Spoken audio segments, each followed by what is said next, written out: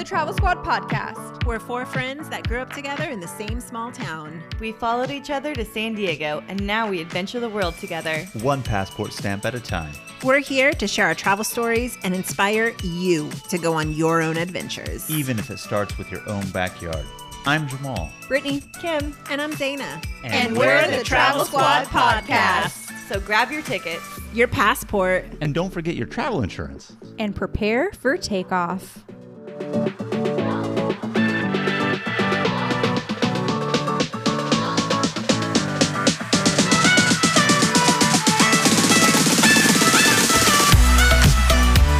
Hello, fellow travelers.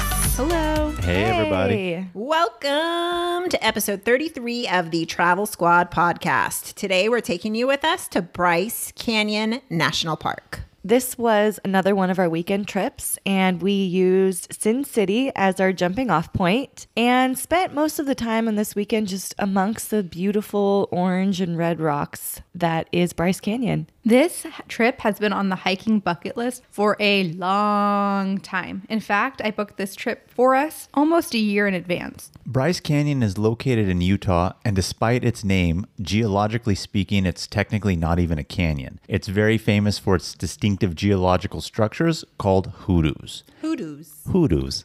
Hoodoos. Hoodoos. Let's get into this episode. Let's start us off with some tips. Number one, wear sunscreen. This is super important because there is no shade in the canyon at all whatsoever. We were there in late April, and I remember I got sunburn on the first day that we hiked. And the second day, I was trying to cover my shoulders because they were hurting from the sun. Yeah, definitely not a lot of trees to provide shade. And one thing to take into consideration too is Bryce is actually at a really high elevation of about 8,000, 9,000 feet at the rim of Bryce Canyon. So at that high altitude, you have greater sun exposure. So definitely want to take that sunscreen. Doesn't matter what time of year. For sure have it. Another tip is to visit in cooler months. The spring and the fall are the best times to visit. In the summer, it can be really hot because there is no shade from the sun. And even though the highs only reach into the 80s, when you're hiking in the arid desert and you have direct sunlight on you, you can definitely get sunburnt and have dehydration and whatnot. And in winter months, it snows in the canyon. So some of the trails are inaccessible during the winter months. Good tip. You should also know that the town of Bryce, as you can imagine, completely revolves around this national park. There's tons of visitors, even when we went in April. Tons of visitors, and they're all there for hiking in the national park. All right, so let's get into it. So as Kim said, we did go in late April for a just quick weekend getaway. So we all worked on Friday, and Friday evening we took the last flight out from San Diego to Las Vegas. The party Vegas, plane. baby. It was the party plane.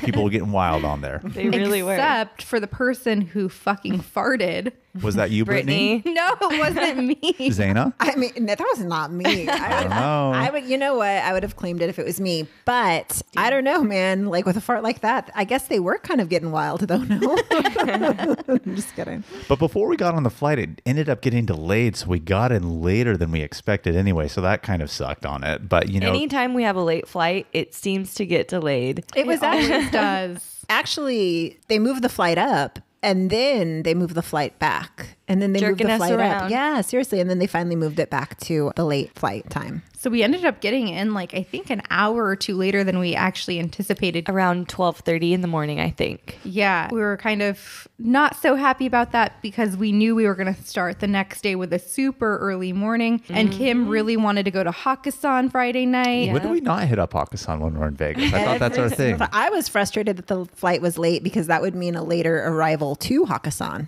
Yes. We got there just when it got crazy. But no, after we landed, we picked up the rental car, and we needed the rental car because Bryce Canyon, as I mentioned, is in Utah. It is about a 4-hour drive from Las Vegas. So we definitely did need that rental car in order to get there. And we flew into Vegas because there wasn't a closer airport to Bryce. That's right? Right? Correct. Okay. Well, actually, I think the other airport alternative was Salt Lake City, no? Correct. And I think that would take 5 more minutes longer on the drive time. So by default, we chose Las Vegas. Serious. 5 minutes. Yeah, serious. I also think it was cheaper to fly into Vegas from San Diego because from San Diego. You wanted to go to Hakkasan. Let's be Yes. real. So tell us about our hotel in Vegas, ladies. What did we do? We really didn't do much. We stayed at the Royal Resort in Las Vegas. We got to the hotel around 1 a.m. after picking up our rental car. It wasn't even on the strip. It No, was it some wasn't. tiny little nothing hotel. It was good for the night that we needed exactly. it for, though. It didn't It was matter. a love hotel.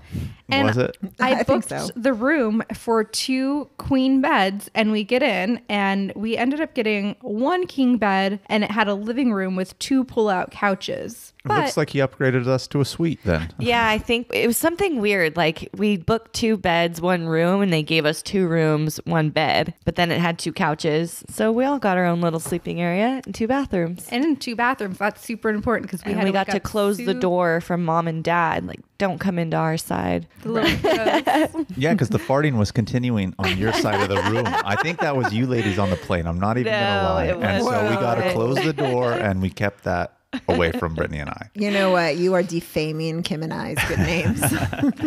But the 2 bathrooms is very essential because the next morning on Saturday, we woke up hella early. We woke up at like Hella early. 4 a.m. Oh, I didn't even sleep after coming home from Hakkasan.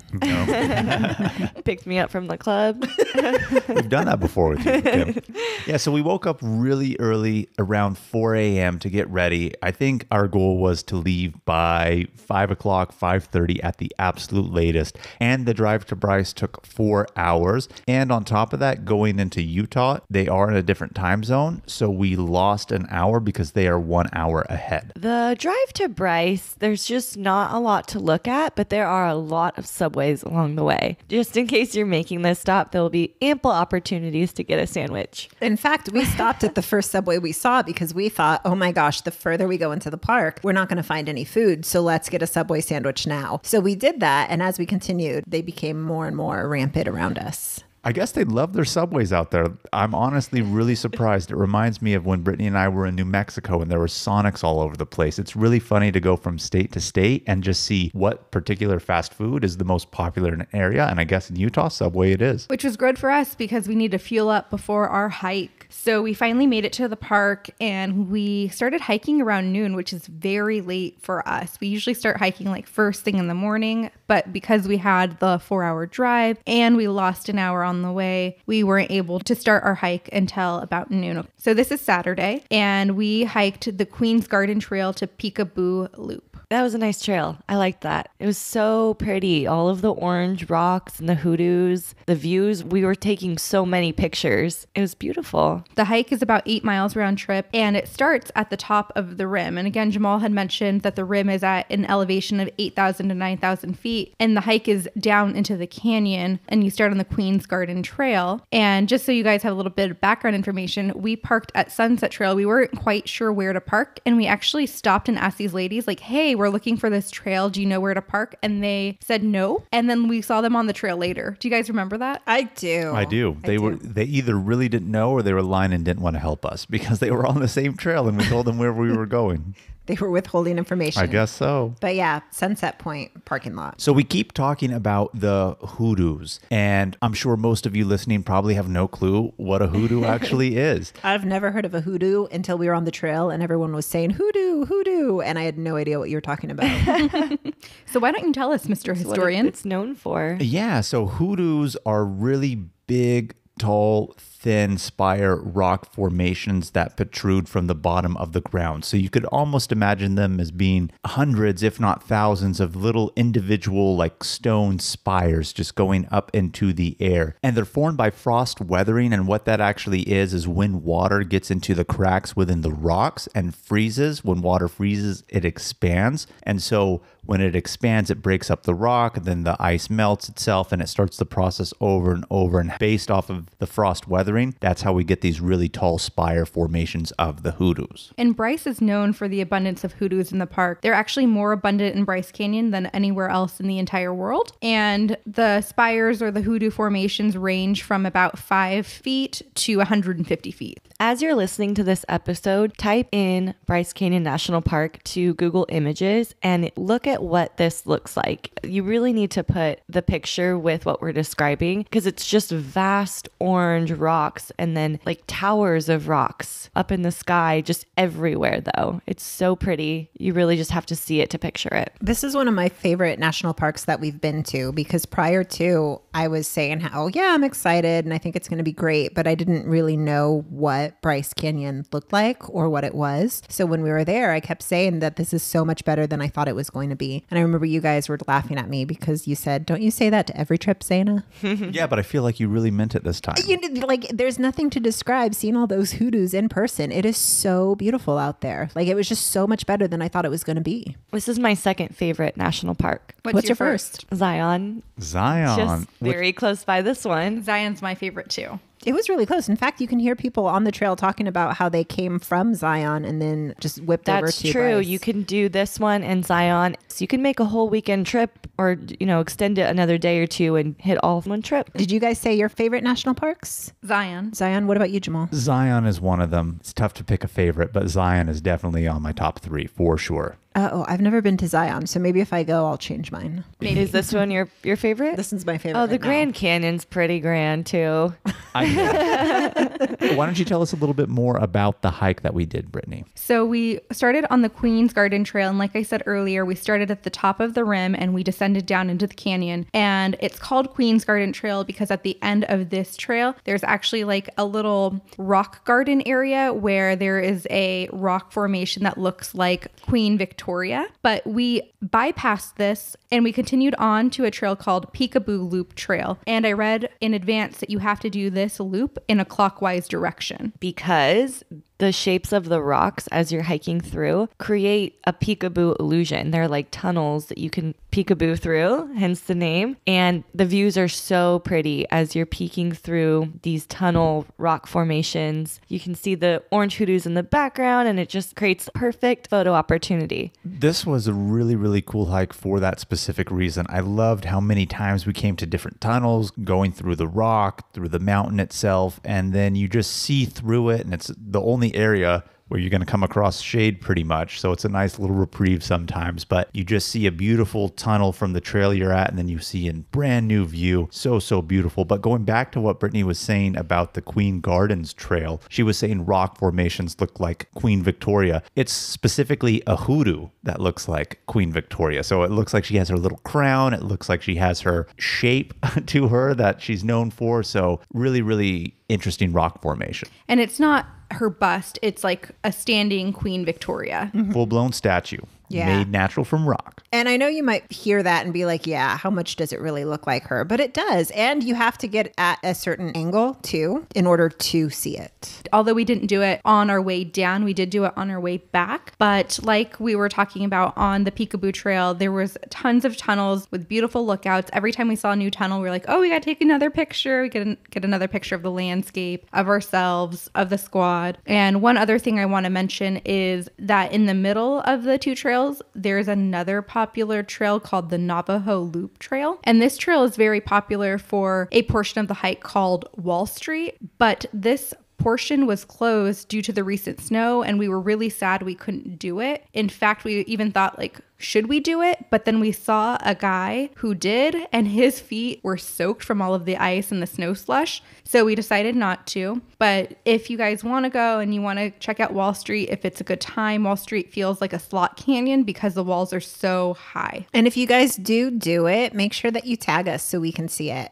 at Travel Squad Podcast, okay? Yes, I would love to go back to Bryce specifically to do this. I was really bummed out that Wall Street was closed because, Brittanie and Kim sometimes are the ones to do a lot of the research for the national parks because they always want to find the good hikes. And I really didn't know what it was. And then once we were there and I was told we couldn't do it, I Googled the images afterwards and I was like, wow, this is actually really impressive. I'm really disappointed that we didn't get to do that. And so another squad tip is that a lot of the trails connect. So like I said, we hiked the Queen's Garden Trail to Peekaboo Loop Trail, and the Navajo Loop Trail connects in between the two. So depending on how much hiking you want to do, you can find how to connect some of the trails together to make shorter or longer trails that would fit your needs. Because 8 miles is not enough. No? Nope. Well, I mean, that was the two combined, but if you wanted to do less, or if you wanted to do the Queen's Garden to Navajo, or just Navajo and Peekaboo. Had we started earlier, we could have added more on. I mean, we could have. Could have. I mean, Endless we've done opportunities. 16 before That's a reference to our Sequoia National Park episode. where we literally walked 16 miles. Because we got lost. Or we hiked. So on the hike, there are so many people. This was a really popular trail. And you know, what really took me by surprise were how many international tourists are there, which is great. But I feel like I've been to a lot of touristy places here in the United States, but I've never seen so many international tourists. And in fact, you know, most people on the trail were speaking French. At one point, I let a family pass me by, you know, since I was walking a little bit slower than them. And one of the guys looks at me and he said, merci. And so I looked at him and I said, de rien. And I was just like, wow. You know what's really funny is I know a lot of foreign tour companies come to the United States, and a lot of places that they go are the national parks. And very few, when you go to them, you really see those tour buses. But it was really prevalent at Bryce, like really, really prevalent. And I think that just goes to show what Zeina was saying when she said she was really impressed by it, and hearing us talking about it, how all of us really liked it. Bryce Canyon is something truly special. I really can't describe it articulately. You just have to see it to really understand why. And that goes to show why Kim was saying definitely Google the images so you can see and understand. Yeah. And for all of the families out there that are hiking with children, there were a lot of kids on the trail, either hiking themselves or their parents were carrying them on their backs. Jamal and I even made comments that like that could be us someday, carrying our kids around, because I would definitely make Jamal carry our kid into a national park for sure. Oh, so all the brunt in is on me to carry the baby, huh? Well, After those 9 months, of course. after those, well, you know, it's all right.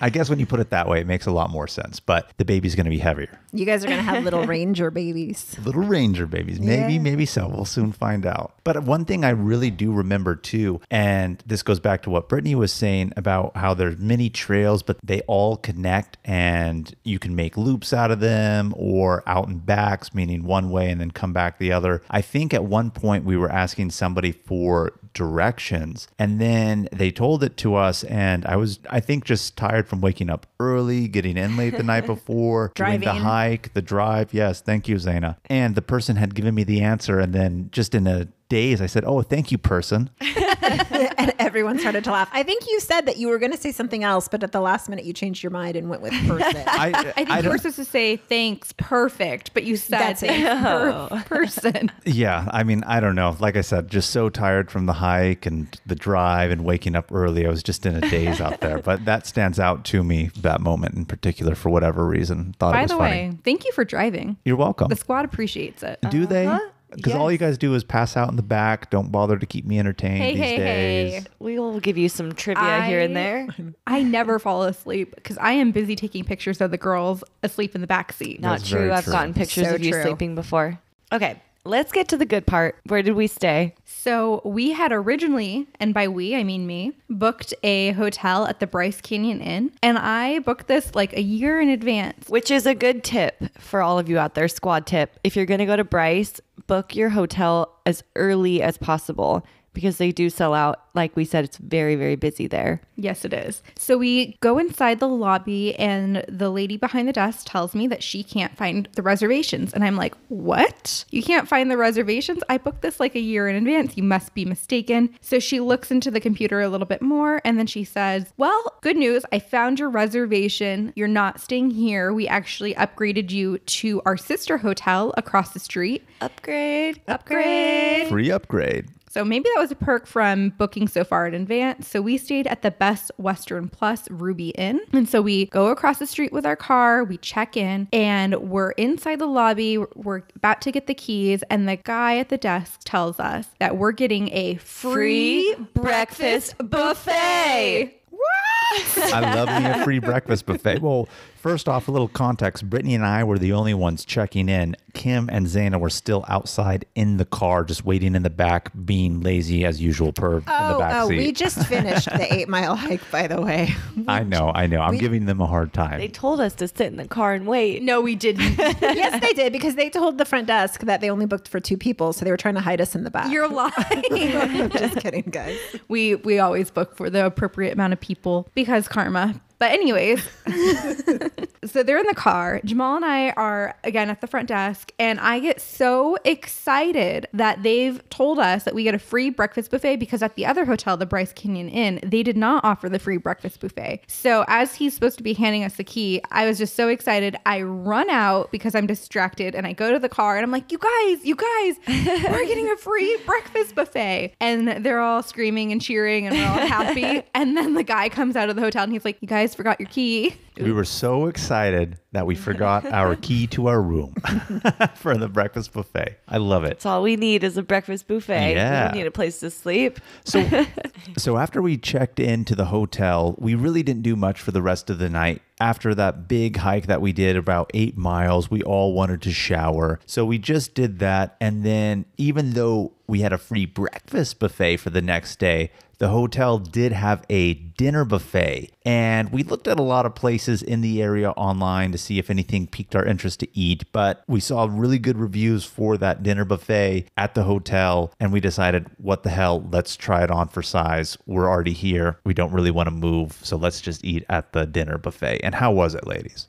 We had to drive there because it was such a big parking lot. And our feet were so sore. Yeah, so even though it was in the hotel itself, it was just so big because, again, so many visitors go to Bryce that we didn't even want to walk from our room back to the lobby. It was just so long. I think it would have been, honestly, like half a mile to 3/4 of a mile of a walk.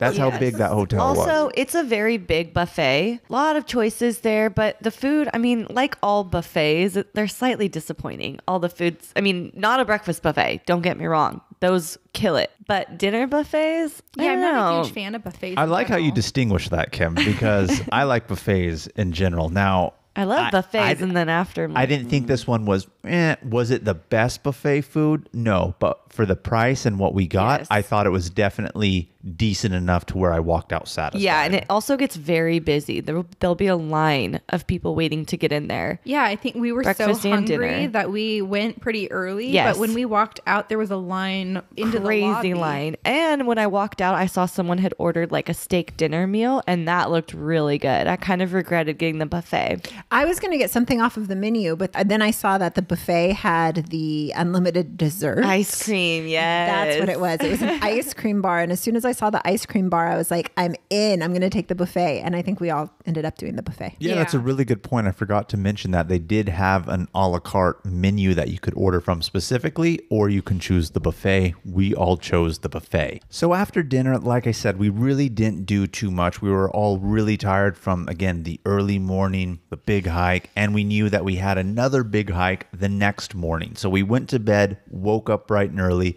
but before we hit the trails, we definitely hit up that free breakfast buffet. Breakfast buffet. And ladies, Breakfast buffet. tell me about this breakfast buffet. Breakfast buffet. Oh my God. If you listened to our trailer, there's a clip of me talking about the biscuits being dynamite. This is the buffet. The best biscuits I've ever had. I mean, I even almost passed, but then Jamal got up to get a biscuit. So I was like, fuck it, I'll get a biscuit. And it was so flaky, melt in your mouth. My God. I don't even like biscuits and gravy that much. This one was amazing. And then, also just another throwback to the fact that there are so many visitors, especially international. Everyone at the breakfast buffet that morning was speaking French. If not French, another language. Yeah, pretty much French and German. And so it's just, like I said, I've been to so many touristy places, but I've never seen so many international people, which was really, really cool. cool. What an interesting disparity, though. You ladies didn't really like the buffet dinner from the same restaurant, but yet the breakfast was just dynamite, which it really, really was. Super, super good. Well, the highlight being the biscuits and gravy. They also had eggs, sausages, potatoes, all of the normal Oatmeal. breakfast things, oatmeal, No cereals. waffle maker, though. That was No. unfortunate. I've said this before and I'll say it again. I usually do judge a breakfast buffet by the fact of if they do have a waffle maker. This one did not, but everything else was so superb that I was able to let the waffle maker slide. I liked their oatmeal a lot. It was pretty good. So after breakfast, squad tip, if you're hiking early in the morning, use the bathroom while you're here before heading out to the trails. Yeah, I learned this one the hard way. Apparently, we had just got done with breakfast. We're like, okay, let's go get to the trail. And all of a sudden, once we got to the trail, I was like, this is going to be another 8-mile one. I felt like I had to go. So I told the ladies, hey, hold up. I'm going to use the restroom here at the trailhead. Luckily, they did have a restroom. But unfortunately, we were there so early that the restrooms were not open at that time. I don't think they opened until 8 o'clock. So we got a little bit later of a start to the hike because I made the ladies go back to the hotel so that I could specifically go use the restroom. Hey, man. Gotta do what you gotta do. Do it before you get on the 8-mile trail. Yes. You broke NSOT when we were in Death Valley, so you should have just dropped trow and done your business. No, not at all. There was a restroom nearby, and I like to think of myself as a civilized person. That's in worst case scenario, Kim. We weren't in worst case scenario at that. Because there were bathrooms at the trailhead. They just weren't accessible at the hour we were there, So 8 a.m., you can use the restroom there. Otherwise, you're going to have to do it at the hotel.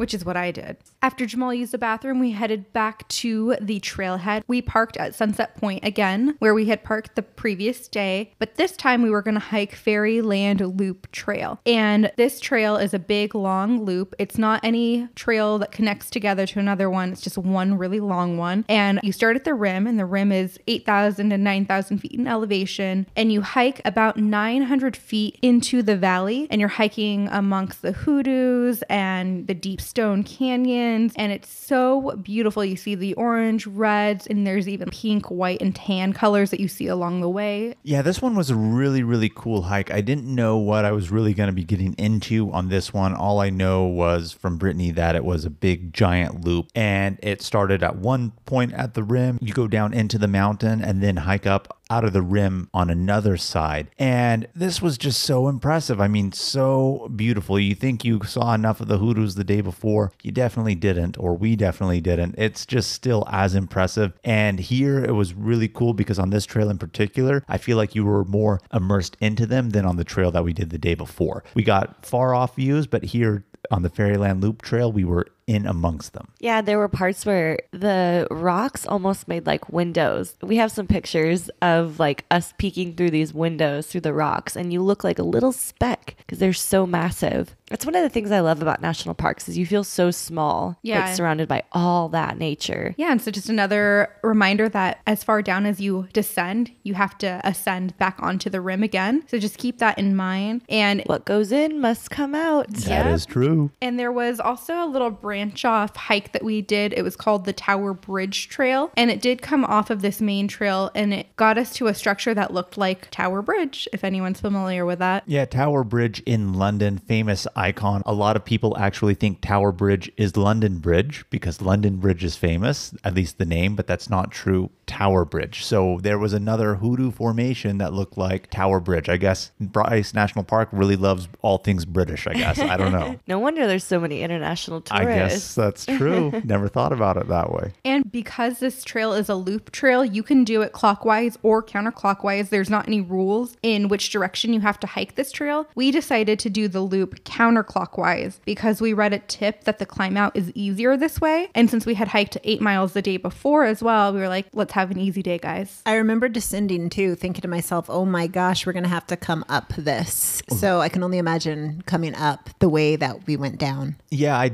definitely think that the way we came out was a lot easier than just remembering how it was going down. I thought the same thing. I was like, man, if it's anything like this on the other side going out, we're in for it. But it was a lot more mild. Not to say that it was easy, but definitely a lot more doable for sure. And there was a lot less people on this trail. We really didn't see a lot of people when we were down into the canyon area. There were more people on the rim, and then when we were finishing, there were people starting the hike. But on the trail itself, it was just us for a long portion of it versus the previous day on the Queen's Garden Trail and on the Peekaboo Loop Trail, it was pretty crowded. And also we started a lot later on Saturday. Even 8 a.m. is kind of a bit late for us, but when we start early like that, you can get more of the trails to yourself. Mm-hmm. I thoroughly enjoyed this hike because one, it was challenging, but two, it wasn't anything crazy. And then we did have it by ourselves, as the ladies have already said, but I don't know. I really thought this one was a fun one. So if you do this trail, it's going to take about 4 hours approximately. So just keep that in mind. Yeah. So after the trail, we headed back to Sin City, Las Vegas. Vegas, baby. Because we had to hit up Hakkasan again. We had to hit up Hakkasan again.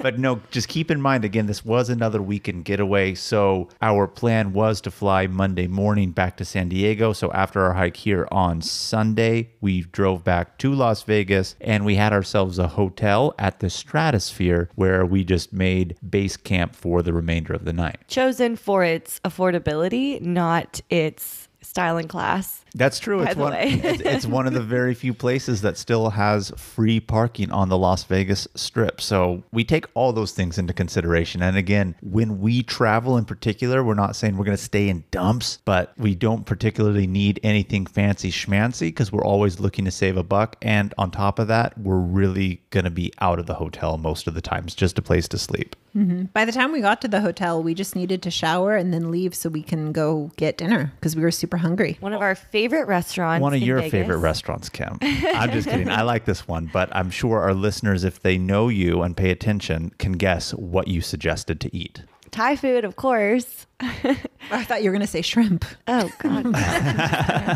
So what's the Thai place called? It's called Lei Thai, and it's in downtown Las Vegas. So it's right near the Fremont Street Experience, and it's more residential. So it's easy to find parking. The prices are affordable, and the food is really good if you like spicy. It was super spicy this time. Yeah. I mean, we've been there before together, and I don't feel like it was spicy in the past, but I think I just got like a 3 or something like that, and it was very, very spicy. Yes. I think I got a curry, and it was the spiciest thing I've ever eaten. I was like fanning my mouth, drinking water. It was so hot. The guy saw me actually and gave me the tip that if you squeeze lime onto it, it cools down the spice, which I didn't know up until this point, but it really did work. And it was great after that. Wait, have you guys actually been here before? Yeah. Oh, yeah. Oh, I thought you guys were just joking around and, it's Thai. So Kim, of course, suggested Thai. No, we've been here before with Kim when you didn't come with us, but we went to Zion National Park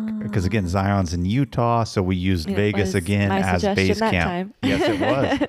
And it was delicious, but I don't know if we're just getting older, if they're getting new chefs, if we're getting spice intolerant. I don't know. Spice intolerant. It was definitely really, really hot, but I just don't want to move on from talking about Thai food until we mention how big of a crush Kim had on our waiter. I did not. She was already impressed with him, and then he gave that lime tip, and all of a sudden she was just swooning even more. See, you flirt a little and you get the tips on how to cool down your spice. I guess so. Oh, that's funny. So after dinner, we headed out to Hakkasan before heading to bed. I just want to throw it. I'm sure all of you guys can tell. We never really go to Hakkasan. I know you've been, but when we say we go to Hakkasan, I just want to reiterate that. It's an inside joke that we explain. What episode do we talk about that in? Well, you can go to www.travelsquadpodcast.com and click on the tab for Squad Lingo, and you'll be able to find it there. Nice. Yeah. That's a new feature on our website. Woo woo. Mm-hmm. Woo, woo. So we flew back to San Diego bright and early Monday morning. I just want to say that, yeah, we did, but we probably could have flown home Sunday night. And we were even talking about how awesome it would have been if we had flown home Sunday night, but we didn't know what the traffic was going to look like or anything like that. And it's much better to play it safe than to be sorry. But in hindsight, we totally could have flown home Sunday night. I agree. But you never know. We often choose the Monday morning because it's cheaper to fly super early Monday morning than it is to fly home on a Sunday night. I also feel like if we did choose to fly home Sunday night, something would have happened. So Yeah. I don't want to risk it. Roll your own dice. You make your decisions. But Yeah. we flew home Monday. So the whole plan was to be able to leave early enough Monday morning to make it back for work. And again, we've talked about this many times on the Travel Squad podcast on how to make the most of your weekend getaways, little trips. And that's one of our little tidbits that we do is to tough it out and make it to work on Monday morning. So we woke up super early, had to return the rental car, had a flight home, and all of us managed to make it to work just on time. And I just want to say, I know a lot of people who told me afterwards, like, oh my gosh, I've always wanted to go to Bryce Canyon, or that's on my bucket list. And we didn't take any time off work, guys. Like, it's very easy. It's very manageable. And I'm not one of those people who's saying, I wish I could go. I did it on a weekend. It's jam-packed, fun, and filled, but you can do it. Yeah, I even had been on a trip to Italy and I had gotten back the day before we went on this weekend trip due to my excellent planning skills. It's true. So I really made it work. And Jamal and I had 3 weekends in a row where we were going to be out of town. So it was like back to back to back. And this was one of them. So don't make the excuse that you're too busy. We were all working full time. We were all traveling in the downtime. So whatever you have to do to make it work for you, make it work. And we say that not to shame you, but to encourage you. Work it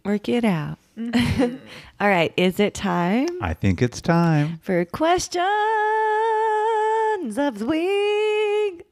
Questions of the week. Questions of the week. Questions. Of the week. Questions of the week. All right, so we're going to get right to them. Our first question is from Lloyd C. from Providence, Rhode Island. Thank you, Lloyd, for connecting with us. What's up, Lloyd? And he asks us, how do you select your hikes? So it's really easy. Kim and I take charge of this, really. I typically take a look at the National Park System trails and all trails, and also look at some blogs and see what are the hikes that keep coming up on all of the websites, including like mileage, what to expect on the hike, and what you're going to see. So I just kind of pick a few and then I go back and look at pictures, and then I text Kim, hey, what do you think of these hikes? And then she helps me narrow them down. Yeah, I like to see pictures of what the hike's going to look like. And I also Google like moderate or difficult hikes because I don't want to do some little hike that's not hard. You don't want an easy day? No. Especially after filling up at a breakfast buffet. The only time that we really do easy hikes is when they are scenic hikes, where they're recommended by the national park to say, okay, you know, these hikes are more so little baby trails, but you get really good views of certain things, and it's really recommended to do. But I just want to go back to what Brittanie was saying when she said she looks at All Trails. All Trails is a specific website that is specifically dedicated to hiking, and it talks about what to expect on the trail, the mileage. So that's a very good resource tool. But I think before she gets to that, she usually looks at the National Park website to figure out trails that they have there, what they say, and then really get user reviews from All Trails. Yeah, I don't love the National Parks website. No, I they don't aren't either. that great. All Trails is amazing because there's so much UGC. You'll have people commenting saying, I just did this hike last weekend and it was snowing or whatever else. And they put their own pictures And they up. put their pictures up. It's it great. also tells you what time of year to hike it in. So it'll say like, If dogs are allowed. yeah, it's best in, you know, summer months or fall months or whatever the case may be. But I love All Trails, and that's one of the resources that I use to help plan the trails. What about you, Zeina? I show up. I show up, Lloyd C. That's what I do. Jamal? She has no idea what she's doing until she's on the trail. Or until Kim posts a story of what she packed.